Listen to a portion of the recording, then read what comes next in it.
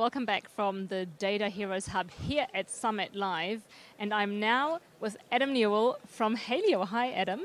Hi, how are you doing? Good, how are you? I'm so great. It's awesome to be here. Great, that's good to hear. I think to start off with, can you share what Halio do and what your role is at Halio? Sure. So Halio is a smart glass company. We do smart glass for corporate buildings, and we're moving into residential. You can think of it like transition lenses for your glasses, but using electricity and on a building. So I'm in charge of the cloud software division. I'm also the architect of that product. We manage all of the fleet management, monitoring, and reporting for all of our devices in the field. That sounds really cool. And I think when most of us think about smart glass or glass in general, we don't really think about data as such. What's kind of the perspective that you and the rest of the company have on glass? Yeah, so I mean, you can be in a building with blinds, which sort of obstructs your view of the outdoors, or you could be in a building where the amount of light coming into the building is regulated by something internal to the glass itself. Our product is such that we don't really want you to think about the glass as much as being able to see unobstructed the world outside of it.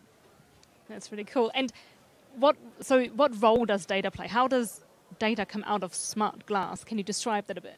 Yeah, so it's really interesting. As a cloud-enabled product, what we're really aiming to do is take how our clients interact with our glass and make the tinting of the glass more intelligent such that it actually gets darker or gets lighter based on a user's behavior, in addition to cloud conditions or how bright the world outside is. So there's a lot of telemetry data and things of that nature that go into that to sort of inform how and when we tint that glass.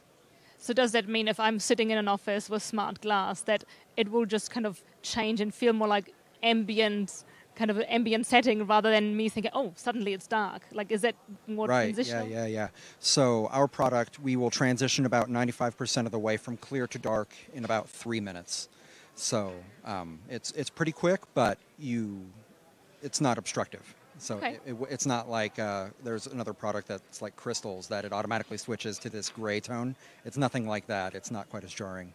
Okay, and what role does Snowflake play? How does that fit into this whole equation? Yeah, so we're currently using Snowflake as our data warehousing solution, and we're moving more into using it as a machine learning platform. So as Snowpark for Python is becoming more and more available, it's in private preview right now, we're looking to leverage more of the built-in warehouse technology within Snowflake to bring all of our data reporting and machine learning algorithms into the same place.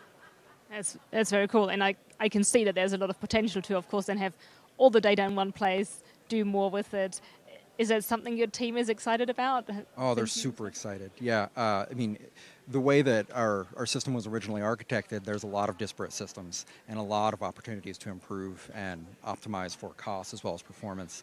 And Snowflake has really allowed us to do a lot more of that by putting everything in the same place. And you can think about the cost optimizations in a single area versus having to worry about different components of your cloud system.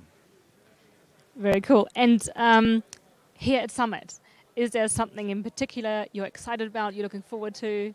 Yeah, I mean, this is the first conference I've been at post-pandemic, so that's really important to me. But also, I am really excited about more of the machine learning opportunities that we're going to see with all of the Anaconda packages being brought in and available for Snowpark.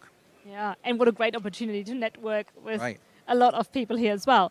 So if somebody would like to connect with you here or online, can they find you on LinkedIn and reach out? Yeah, absolutely. Find me on LinkedIn. We're not hiring just this minute, but we will be in the second half of the year.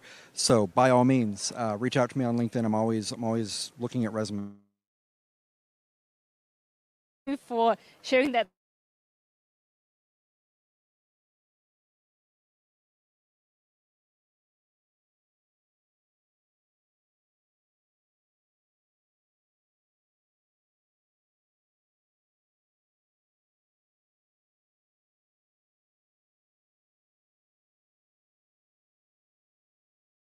Or meet him here at Summit.